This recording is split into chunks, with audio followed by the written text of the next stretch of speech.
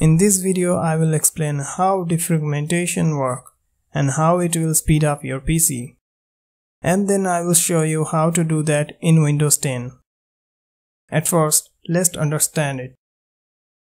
After install Windows into your hard drive, you install programs, download videos, save files, and then Windows made new changes or update, and so on.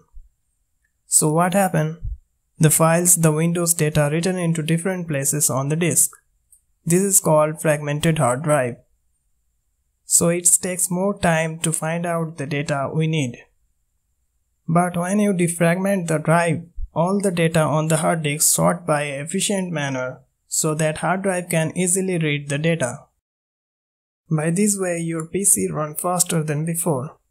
Speaking of faster, check out the best budget high-speed SSD, which is much faster than a hard drive.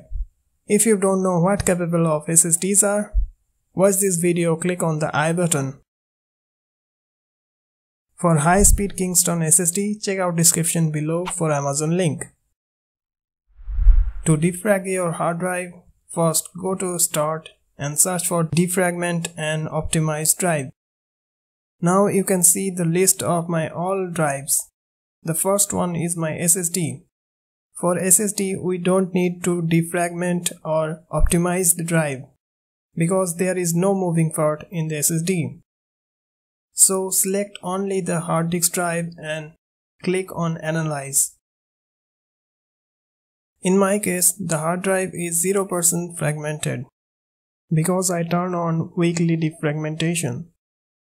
If your hard drive 5 to 10% fragmented, then click Optimize.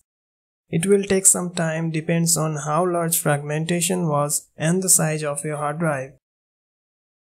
You can also set auto optimization here.